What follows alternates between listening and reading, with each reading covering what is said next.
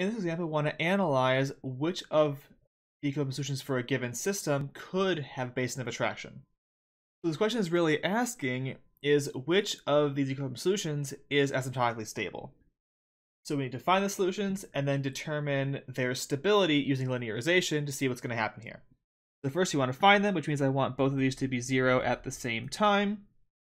So I want x plus y, x minus y plus 3 equals 0, and x minus 1, y minus 1 equals 0.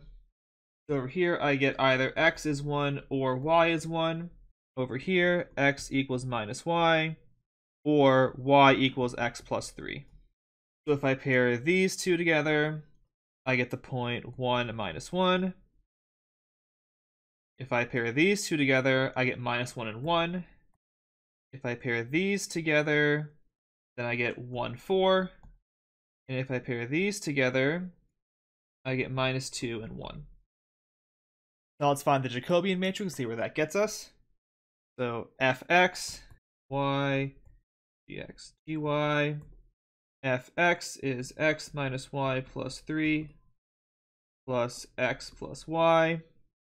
Driven y gets me an x minus y plus 3 minus x minus y, because the minus sign that comes out of here.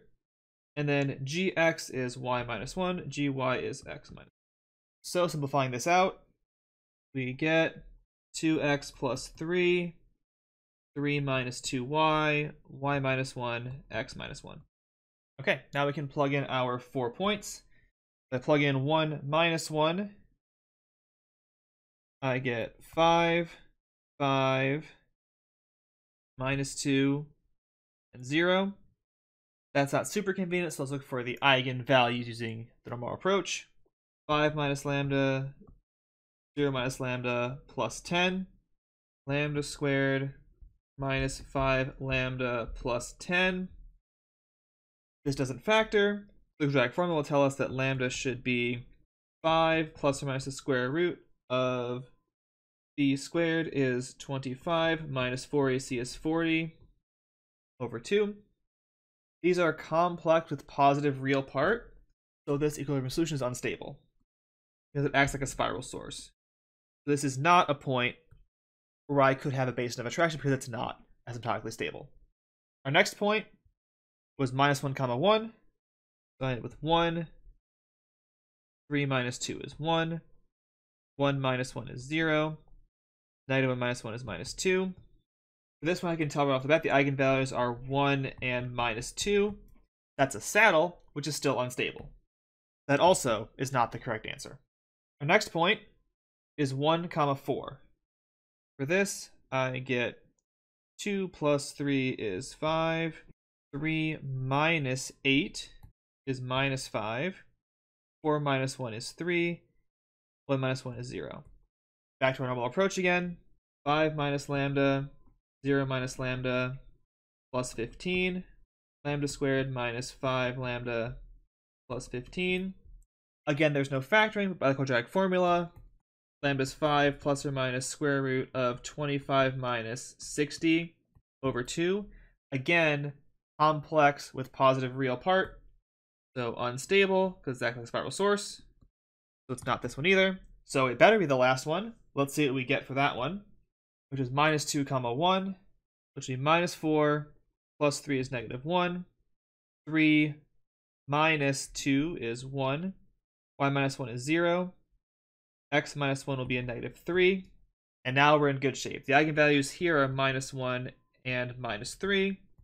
This is a nodal sink, so it is asymptotically stable. So this point, minus 2 comma 1, is the solution that will have a basin of attraction.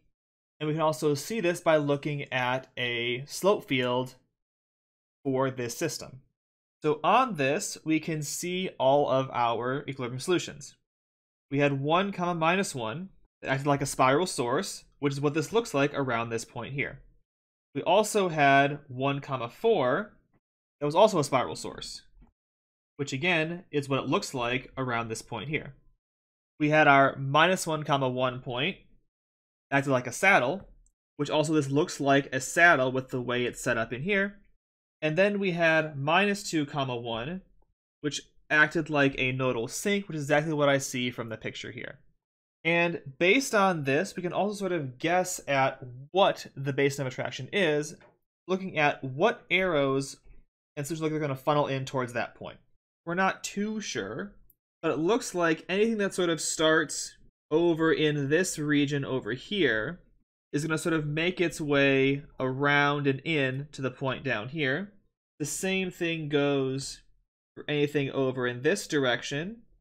Basically, anything outside of this area for sure is going to make it. These ones over here, we're not sure. Are they going to keep going to the right forever, or do they eventually loop back around and come over here? We can't really tell. We can make a guess that sort of points that are in the basin of attraction are definitely things in this sort of window here. Everything over on this side is inside that basin because they all funnel in towards that solution, that blue dot, as time goes on. That's the idea of how you can work out this sort of problem to figure out which equilibrium solutions can have basins of attraction, as well as spot these things on an actual slope field for that problem, and use it to figure out what the basin is, what it looks like, as well as in general where solutions are going as time goes on for these nonlinear systems.